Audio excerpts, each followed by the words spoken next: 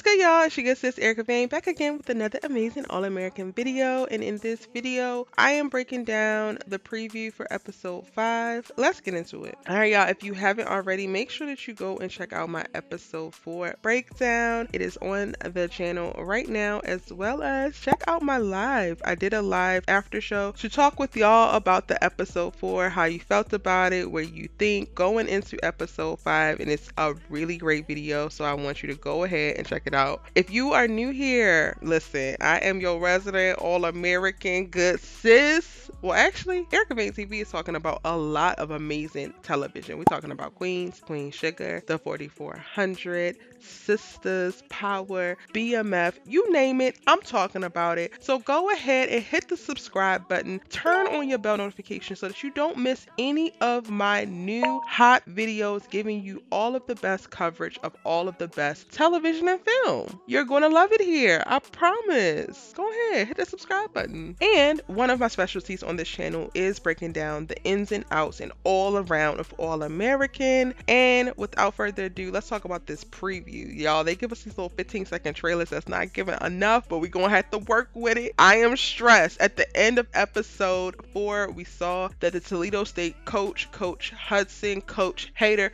Coach Man, I said it, is being ridiculous, doesn't want to let Spencer up out of his commitment, and is frustrated that now Spencer is not grateful for the opportunity, this golden opportunity, and he wants out. So at the start of this trailer, we get a voiceover from Spencer that says, "Ain't no coach gonna want to make me an offer now." And then we get clips throughout the trailer of just seeing Spencer on the Crenshaw field with Billy. We also get to see JJ for a moment, and I think that Billy is basically putting together not like the combine, but something like unofficial, but like the combine, and he's creating a space for players who have yet to be recruited, I think, to actually show what they can do. So similar to what we saw in season 2 with the combine, we are going to see something like that in this episode. And I think JJ is here because he's also trying to get recruited now. We haven't seen Jordan in the actual trailer, but we might wind up seeing Jordan because he's trying to find a JUCO home. And now that Spencer has decommitted, he's trying to drum up more offers. So we're seeing him compete with a couple of these runs and a little bit of physical activity. And I definitely think that this is what this is. If you missed it, I actually did a synopsis 5 breakdown on the channel, where before this even came out, I talked about what we could expect from the synopsis as it read on the page. And in the synopsis, it says, Billy helps devise a contingency plan for Spencer after he receives some unsettling news about his future. And I think that that is literally what this is. That's what we see. Because we also get a voiceover from Billy where he says, "You will be forced to sit out your whole freshman year." And he's really just explaining what's the result of decommitting to Toledo State now that Toledo doesn't want to actually release him. And if you want further clarity into how this is actually possible, how this is actually legal, go and check out my "Can Spencer Change His Mind" video. I actually did a video breaking down the NCAA rules a few weeks ago. And shout out to the amazing subbies who watched that video and then after watching episode 4 literally posted comments like, "Erica, you said that this would happen," because I did. I told everybody what the actual rules were and that this is what would result if Spencer actually backed out of it, because that was my reason for not wanting him to sign to begin with. So shout out to y'all for being subscribed to the channel and actually watching my videos. I love you guys so very much. Like, if you're new here, that just shows you should go ahead and subscribe too. Join the tribe. It's lit here, I promise. Okay, we also get moments with Coop in this episode, and we get a voiceover from her where she's saying, "For some people, walking away is worth it. It depends on what you got to lose." And honestly, I really cannot wait for them to get through this whole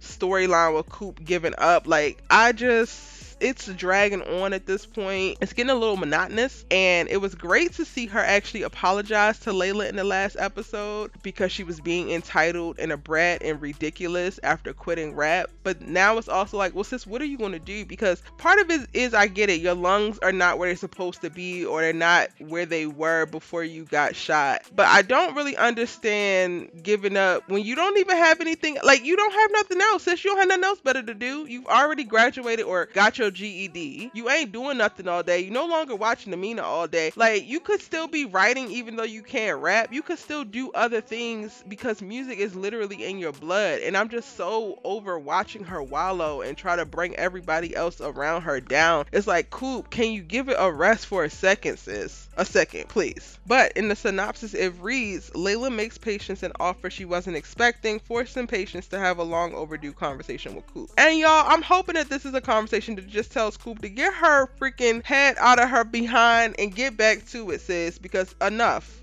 with this wallowing, enough with this woe is me, enough, Coop. Your time is up. Now it's time to rise like a phoenix, okay? And then before we actually end the trailer, we get a voiceover from Spencer saying, time is the one thing I don't have. And I think that hopefully this is a thought and a mindset that we're going to push against in this episode, and he's going to be proven wrong, because he's been operating from this space this whole time, which is why he actually signed to Toledo early, because he thought, I have no other prospects, I'm running out of time. And I feel like this unrealistic pressure and weight of this false sense of time is weighing on him a little bit too much and pushing him to make desperate decisions versus aligned and grounded decisions. So I'm hoping that in this episode things open up a bit, and then he's also proven wrong, because he does have more time than he think he does. He is in a much better place than he think he is. In all honesty, I think Spencer needs to just release and go with the flow, because at the end of the day, not only is he a really great football player, but he's also a really great student. And yes, you want to make it to the NFL, you're going to make it there, but you trying to force certain things or trying to push certain things, it's not working out for you. So at what point are you going to lean into your talent, into your skill, into your knowledge, and just be, bro? Like, go with the flow and just be, and I promise you the world will open up for you. Stop making these desperate ass decisions, because then it has you sign into little whack jobs